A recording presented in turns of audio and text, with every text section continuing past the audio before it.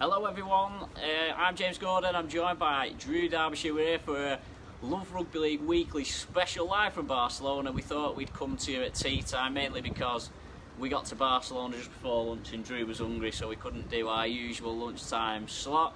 We're going to just talk about Barcelona, the opportunity it brings, the look ahead to Catalan, Wigan and of course the other 5 Super League games this weekend. We're also going to talk some Bash, we're going to talk some news and bits and bobs as well, Drew.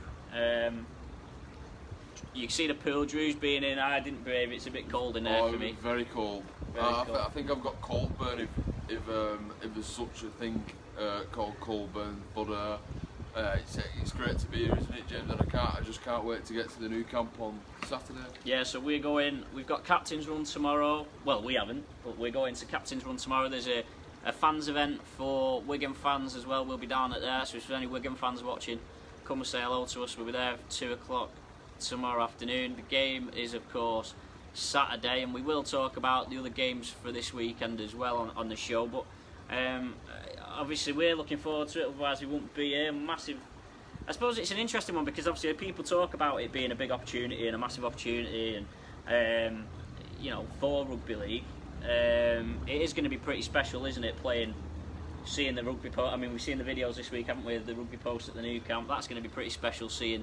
I just think it's so exciting for Rugby League, and to be fair, Rugby League is quite a negative sport at times. We're mainly Northerners, aren't we, who follow Rugby League, and we're quite negative in what we say anyway. I'm included it as being one of them, but I think I've seen nothing but positivity about this new camp clash. I've seen St Helens fans tweeting, Warrington fans tweeting, OKR fans tweeting, saying that they're jealous that their team's not playing here at the new camp. I think it's brilliant, and it was only a couple of weeks ago we watched the likes of Messi and Busquets, etc. grace the new camp turf in the Champions League. It's fantastic for the sport, and now we're going to be witnessing some of the world's best in the likes of Sean O'Loughlin and Greg Bird playing at the new camp. Do you think we're probably guilty too much of saying of maybe overthinking it a little bit, and always, instead of just getting on with it and saying, right, look, we're having a game at the new camp, do you think we're always a bit guilty of overthinking, oh well, this will be, you know, this is great for development and great for the game, when we should just let it happen, and then, you know, naturally things like that. Yeah, I do agree with you in a sense there, James. I'm not saying it's going to change the face of Rugby League, and I'm not saying it's going to grow the game in Catalonia. But it is what it is. It's a Rugby League match at the new camp. We've never seen it before. It's one of the most iconic stadiums in the world. It's one of the best stadiums in the world. One of the biggest stadiums.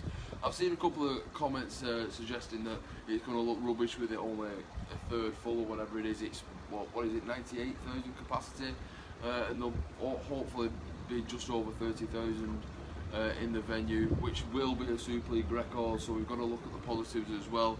We've got a couple of comments coming in. We've got David Taylor saying we should have stayed in Blackpool. Lovely. We were a bit worried actually, having looked at the weather forecast. It is forecast to rain here tomorrow and Saturday, and we were checking the Blackpool weather forecast just to see whether it'd be nicer in Blackpool, but I think apparently it's going to rain there as well. To be fair, it's pretty good here. It's just it's gone cloudy now. It's freezing cold. It's cloudy now, but yeah, it was blue skies when we arrived this afternoon.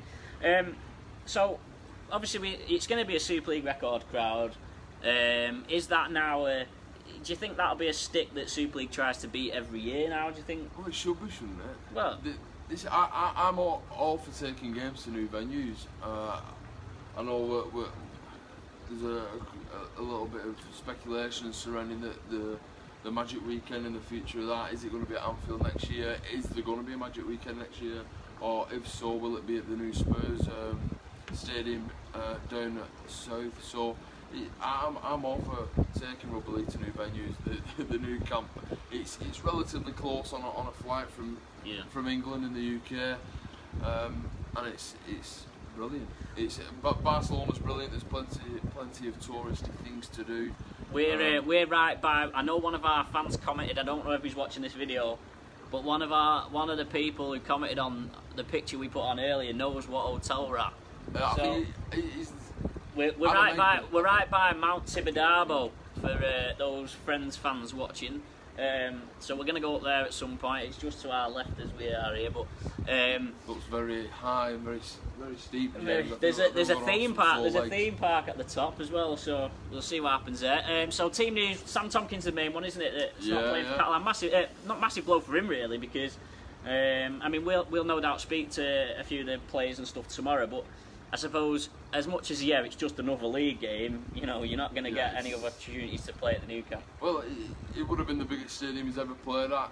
It would have been probably the best stadium he's ever played at. It's a massive blow for Sam Tompkins, massive blow for Catalan. Obviously, there's a nice storyline there with Tompkins in the fact that he obviously used to play for Wigan, won plenty of trophies with Wigan, and obviously it was on the hiding of Wigan at 42-0 at the DW Stadium earlier on in the season. He probably would have wanted to make amends with the Dragons and come back to haunt Wigan at the new camp, but it's not to be.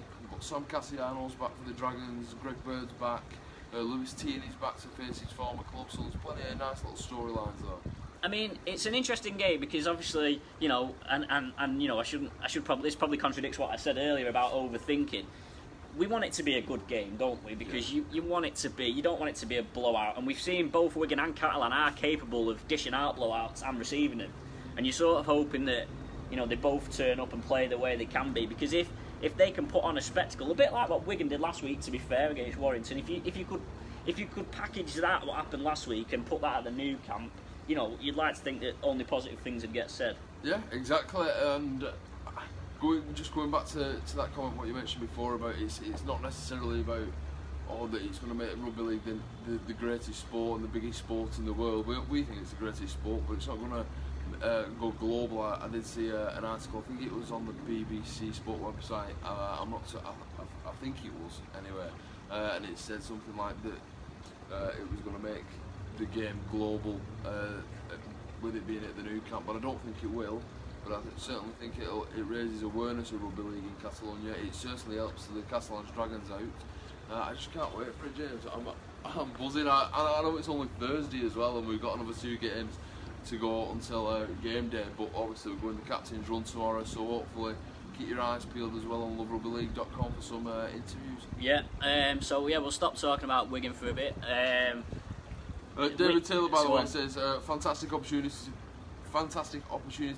for rugby league. Hope it gets the promotion it deserves. Hope BBC picks up on it. We've just mentioned the BBC.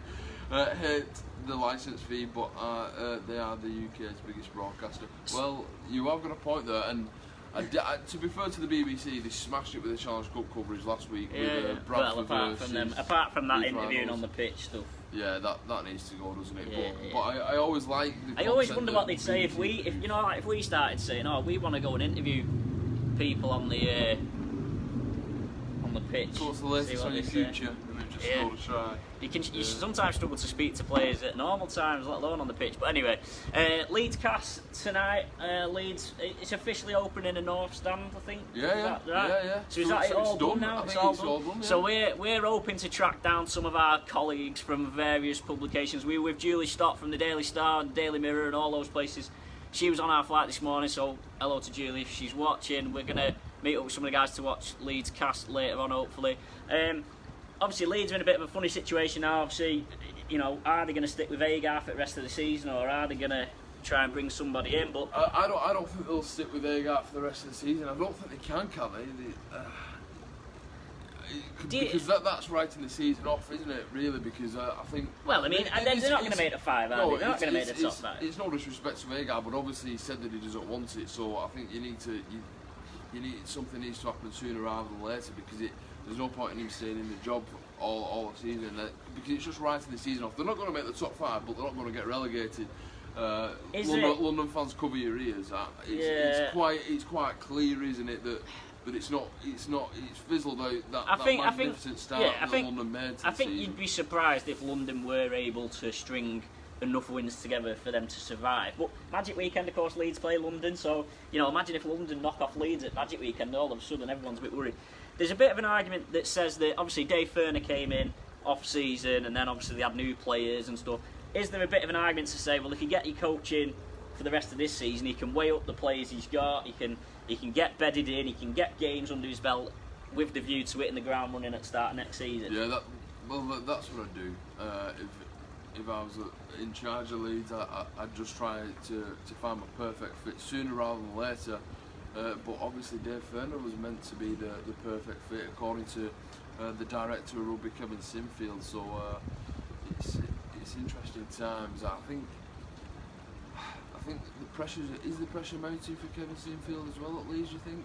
Well, I mean, he got the sort of a bit of a vote of confidence, didn't he, from Gary Everington, and we'll see. I mean, we're sort of leaning towards Sean Wayne, aren't we? I think for the Leeds job. I'd be surprised if anyone gets it but Sean Wayne at this stage. Sean Wayne is still in that 1 or 2 day per week high performance coaching consultancy role with Scottish Rugby Union, but I think he's very hands-on, isn't he, Sean Wayne? He's previously mentioned in the past that it's an 8-day-a-week job being a rugby league head coach, but I think he embraces that, and I think he likes that fact. So I think I'd love to see him back in rugby league, and I think it will be with Leeds Rhinos. David's popped up and said, "What if there'd still been a Super 8?" But I actually think that teams like Leeds are at more risk of going down now there's not Super 8s, if that makes sense, because I think what generally was happening when Leeds, Warrington and whatever got finished in the bottom, they just waltzed through it, didn't they? Whereas ultimately, the longer the season goes on and Leeds are still down there, the more anxious they're going to get. Whereas what was happening with the Super 8s was they knew that as soon as they got to game 23, it was a clean slate, and they know if they won 4, maybe 5, well, 4 of those games in the Super 8s, they'd be all right. So I don't think it makes it. Like, I genuinely don't. I'm not worried about Leeds suffering relegation. Like, that's not going to happen. There's worse teams in the league at the minute than what Leeds are going through. Even though some people would love to see the Rhinos face the drop, I just can't see it myself whatsoever. I just can't picture them being in the Championship. I can't picture them getting relegated. I just can't. They won't finish bottom of the league. It's simple. It's other games in Super League this week. We got St Salford is the Sky match tomorrow. You can't really look past the St Helens win at home, can you really? No, I think in the media prediction tipping league, I think I've gone Saints by 26 to 28. I think Salford obviously got this worry now that players are being unsettled because they're out of contract. Well, I've noticed in the when I was doing my match preview for the Rugby League this week that Jake Bibby and Josh Wood have been dropped from the team, and they've recently been linked with moves away. It's a bit of an awkward one, isn't it, for Ian Watson? Well, what do you do? What can you do if you're Ian Watson? Because he's openly admitted that players are knocking on his door saying such and such club have come in for me, they've offered me this, and Ian Watson's openly admitted that Salford can't improve the contract's offers because there's simply nothing left in the bank as it stands at the minute. And I don't like the May 1st anti-tampering deadline. I know it was sort of brought in because the NRL do it a bit earlier. I never saw what the problem was with having it at September the 1st. I can understand a little bit that players, they want to get their future secured as early as possible, but then surely if you're playing well for your club, you get a new contract at the club you're already at anyway. Yeah, I do kind of agree with you, but if you've not had the best season, then you are struggling. But I mean, the argument is that there will be players out there now that have already signed for another team for next season. We're not even halfway through this season, or we're only just about halfway through the season, and they're gonna. And rugby league's the sort of sport where you need to be 100% full-blooded. You need to know that the bloke next to you is 100% for the cause, and obviously if people are signing elsewhere, they're sort of moving away from that, aren't they? Yeah. No, I do agree. And when Watson was having his little rant about the deadline, he suggested straight away, why can't it be near the end of July? Yeah, even if you did, like when the transfer window ends, no one can move this season. Why don't you just have it there? As soon as that ends, right, you can talk about next season. So that's another interesting debate. See how Salford got on tomorrow night. Other games. David Taylor's going back to the New Camp game again. I see the Dragons have listed the 1 to 13 plus the subs. Some later signings missing, like Sam Tompkins, but at the start of the season it was the best lineup. He's got a point, to be fair, and With Cassiano, it's only been boosted really. Well, I mean, obviously now you look at Warrington play Hull this week on Saturday. Below Saints and Warrington, there's pretty much it's a free for all, isn't it now? And like Hull are a good example of a team that don't seem to get an awful lot of credit. Hull, but they get results. They have some shockers. When they played Warrington at home, they had an absolute shocker. So they'll be looking at. But are Hull capable of doing that and turning that around when they play Warrington this weekend?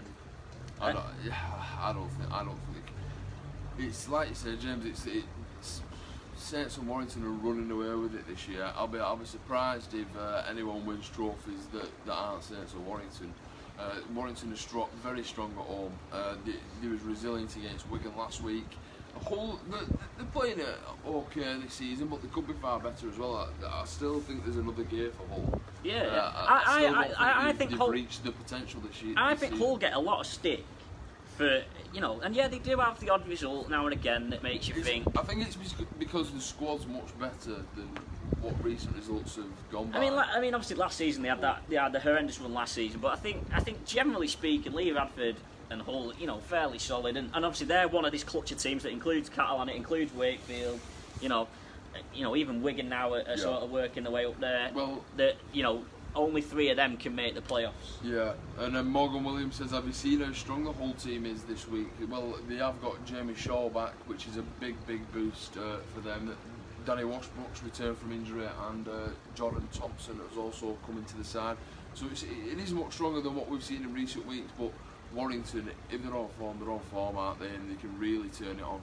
We've seen that earlier on in the season at the Caircom Stadium when Blake Austin absolutely ran the show and sold a couple of cheeky dummies in the process as well. I'm also hearing that Kevin Brown's. Well, yeah, he was training this week. He was training this week. But it's interesting that one with Kevin Brown because he's off salary cap, isn't it? But then they've not. But is he they got the cap? They got the exemption, but then they haven't used it. They've not used the dispensation, so I don't. I certainly think the way. I mean, you'd think he'd probably get into the Warrington team, wouldn't he? Yeah, he'd probably get over Patton. Yeah. Patton's done okay this season, but I think Kevin Brown's stability and his leadership that he'll bring, especially later on in the season, could really benefit the Wolves.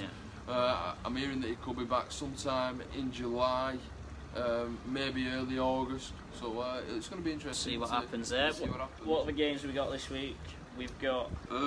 You've done a few. Go on. Shea Robert Smith, I think that's how you pronounce it. Morgan Knowles for the Britain Park. We've had this discussion a few times this season, James. He's been on fire for Saints. He'd be in my Great Britain squad. I'm not saying he'd be in my 17. I don't know if he'd be in my 17. I'd have to plan my team out on paper, but he'd definitely be in my squad because he's been one of Saints' best forwards this season. Certainly an unsung hero in Super League. Yeah, if it was a 25-man squad, he'd make that for me, definitely. The other games in Super League, London versus Wakefield at the Ealing Trail Finals in the capital. That's going to be an interesting one because obviously the Broncos beat Trinity earlier on in the season. I think they've only won 3 games so far of London. They've got that's their chance, isn't it? The home games are London's chance, aren't they? They've got to try and. How many games do you think they'd have to win realistically to stay up? You're looking at maybe 9 or 10, maybe. Yeah. In total, so they've got 3. They're gonna have to start winning pretty soon, aren't they? I think. Yeah. Wakey good though, aren't they? They're strong. I know they was beaten by London the opening game of the season. Yeah. But that's when London were flying high. They had plenty of confidence, but I think Wakefield are coming into their own now, and obviously Junior Sow, the new loan signing, could potentially make his debut for the club. Shea says we need a versatile player that can play in multiple positions. He was on about Knowles, and I can't think of a better player than Knowles. Well, yeah, I think he could make a good number 9 at international level. Not as though England need good number 9s. Or who would your number 9s be for England? I mean, you have to look at Hodgson, don't you? Because he plays down under. Roby, Clark. Well, I mean, like I say. I mean, there's I mean, McShane won't get anywhere near it. Danny Horton probably won't get anywhere near it, and that shows how good the options are that they won't. The other game this week, Huddersfield Hull KR. Hull KR had a good win last week against Salford, but they sort of need to get. Like I say, it's hard to look past London for relegation, but Hull KR certainly need to get a few results on the board. They're so inconsistent, Hull KR. They're either really, really impressive or they get rolled. I was covering the Salford Hull KR game in the Challenge Cup last week at the AJ Bell, and it was so much of a game of two halves. It couldn't be further apart, because Hull KR were diabolical in the first half. They gave Salford everything. They gave Salford every chance to score. Salford didn't. I think they only led by 6 or 8 points at half time, and then Hull KR came out in the second half, scored, I think it was 24 unanswered points or something like that. Blew Salford away. So that was a reversal of when they played at Hull KR, wasn't it? Because Salford did exactly the same the other way around. I think because Huddersfield are struggling, really struggling with injuries at the minute. They've only named an 18-man squad again this week. I'm going to go with a Hull KR win there, I think. So, Super League, that's Super League rounded off. Championship Summer Bash this weekend in Blackpool. We got the short straw and we're in Barcelona instead, but I'm sure plenty of you will be going to the Summer Bash. So, there's actually 4 games on both days. There's the Women's Origin game, which kicks things off on the Saturday. You've got Toronto against Toulouse, which is the first game on the Saturday, the first championship game on the Saturday, which is an interesting one because Toulouse absolutely snotted Toronto when they met earlier in the season. So Toronto might have a few scores to settle on that one.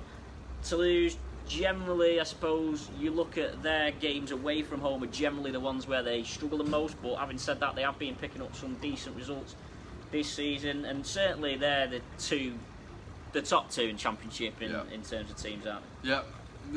It should be a very good game, a very good opening game as well to the Summer Bash. I'm going for a Toronto victory though against Toulouse, just because I think Toronto are just stronger than everyone else in the competition.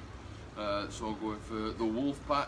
The next game is Rochdale Hornets versus Swinton Lions, a little Greater Manchester derby between the pair. This is a tough one because there's not much separation. Well, Rochdale, of course, buoyed because they got Matt Callan now as coach. You know, a bit of revival. I mean, I know they lost to York last week, but you know, there's a bit more encouragement for Rochdale now at the moment. Swinton have probably played better than their results would suggest. They've had a lot of close defeats against some of the better teams, and you know, looking at the relegation picture, these are the games. Your stereotypical 4-pointers, aren't they? Yeah, are you going for it? I'd go Swinton, I think. I'll go Rochdale. I think Swinton. Okay, well I'll go Matt Callan's side. Don't let me down the Hornets. Featherstone York in the 3rd game. They're all tough games. I know it's cliche, but they're all tough games, aren't they? Especially the top 8 or 9 teams in Championship are very. I know obviously Toronto and Toulouse are probably a bit of a shoulder ahead of everyone else, but the rest of the games, the rest of the teams, there's not much to choose between them. Featherstone haven't got a great record at the Summer Bash. But Dane Chisholm's been in good form since the start for Bradford, hasn't he? They're one of the teams that, you know, I fancy Featherstone. I fancy Featherstone on their day. It's just some weeks they just don't turn up. Yeah. I'd go Featherstone. I didn't think Fev would be that good this year, but they've surprised me. But I like York and they do some good things, so I'm going to go with the Knights for this one, I think. And then the final game on the Saturday in Blackpool is Bradford against Halifax. This is a big clash. Obviously, the pair have been drawn against each other in the quarterfinals of the Challenge Cup.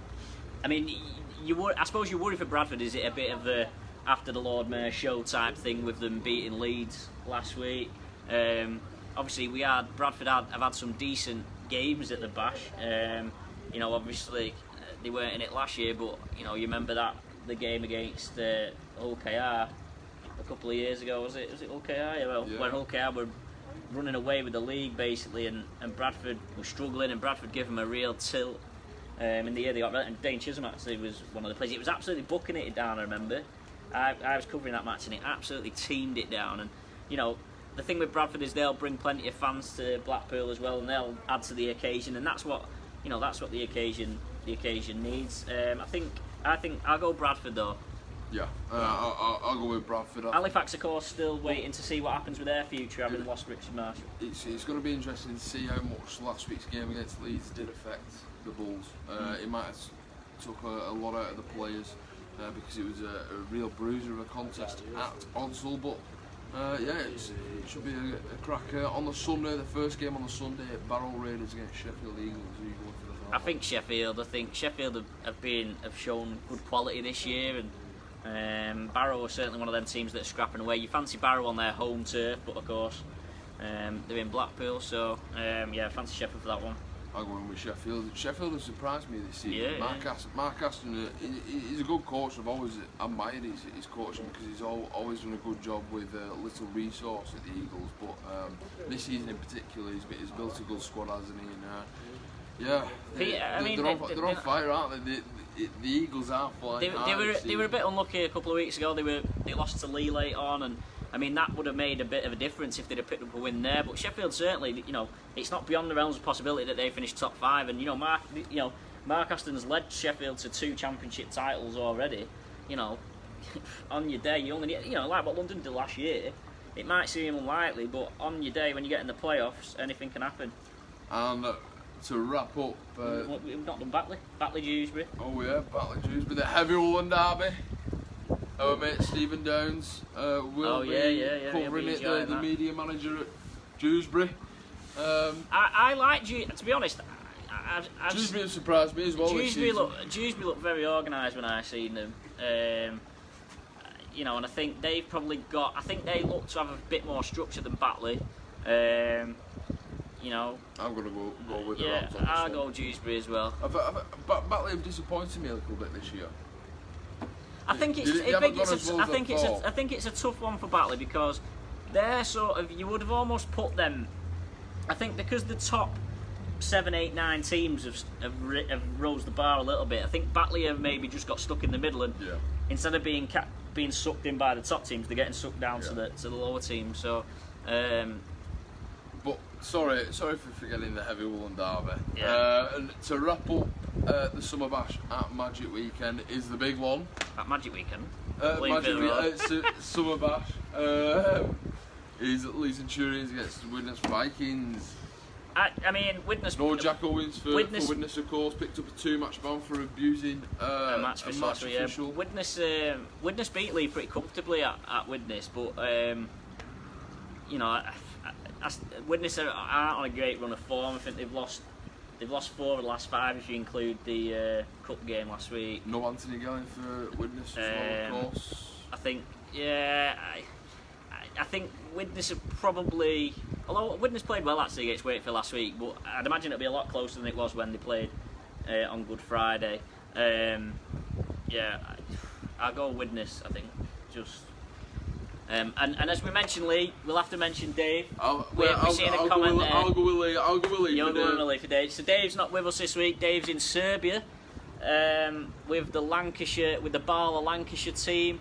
They're on a tour of Serbia. They beat Red Star Belgrade yesterday. To read the reports on Rugby.com, courtesy of Dave Parkinson. There's a hell of a kit clash, which we noticed. Red Star Belgrade, and then they're playing a Serbian select team, I think, on Sunday. To be fair, James, I'm glad that game weren't on telly, because imagine a decision going to the video ref with them kicks.